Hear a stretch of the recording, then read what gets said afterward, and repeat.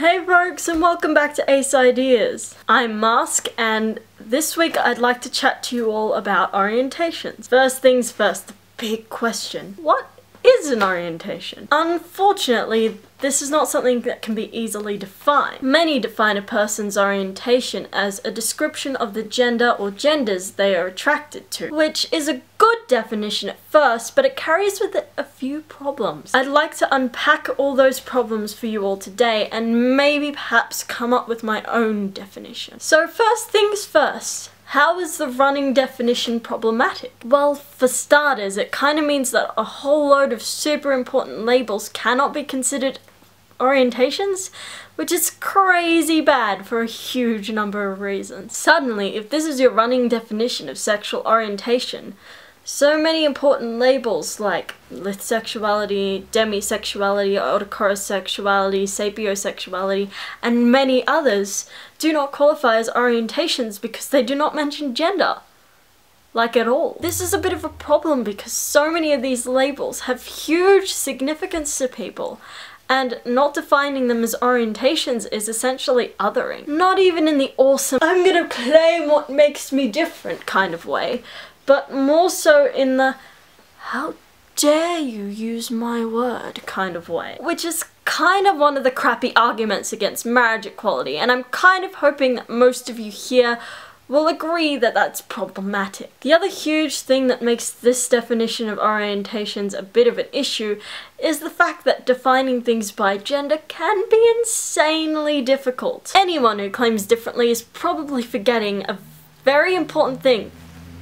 Gender is not binary, and also, gender is not just what you were assigned at birth. And along with non-binary genders and genders don't align with the assigned genders that people have, come all sorts of weird questions like, what do you call it if I'm only attracted to a certain type of non-binary person? What do you call it if I'm gender fluid and the gender I'm attracted to is sometimes the same as mine but sometimes isn't? What if I don't know what gender I am and am confused by all these notions of same and other? All of the above could make it potentially hard to identify one's orientation through genders alone, especially since a lot of the accepted orientation labels are incredibly binary.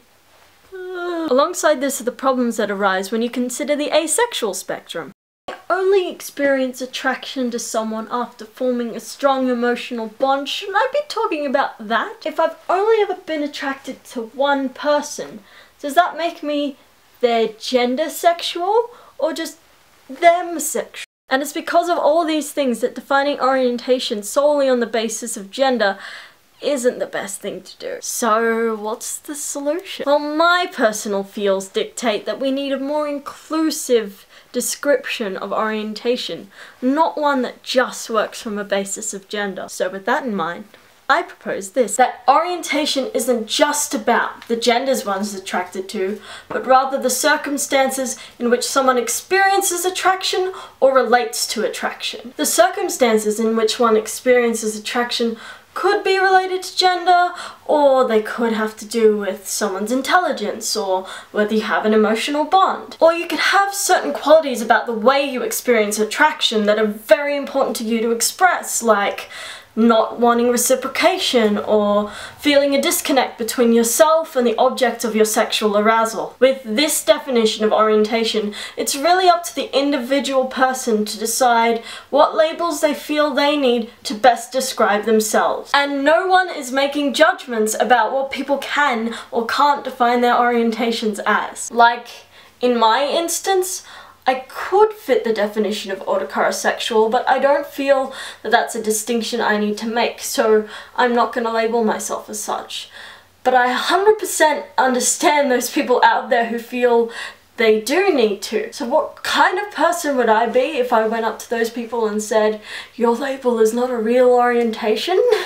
I'm happy calling myself grey romantic without a distinction of gender because I feel like in my case, I was more attracted to that one person than their gender. But I also acknowledge that it's completely fine to say call yourself grey homo romantic or grey pan romantic or grey scolia romantic. That's entirely up to you. So essentially, whatever you feel you need to self-describe as, go for it. Be yourself and don't let anyone tell you you are wrong. Because really, no one knows you better than yourself. Thanks for watching this video. Don't forget to like and subscribe and all that jazz for more awesome asexy vlogs in the future. Just a quick reminder that everything I've said in this vlog today, or any of my videos in general, is my own personal experiences, thoughts, feelings, etc. and in no way reflects the opinions of the asexual community as a whole, or even just the others on this channel.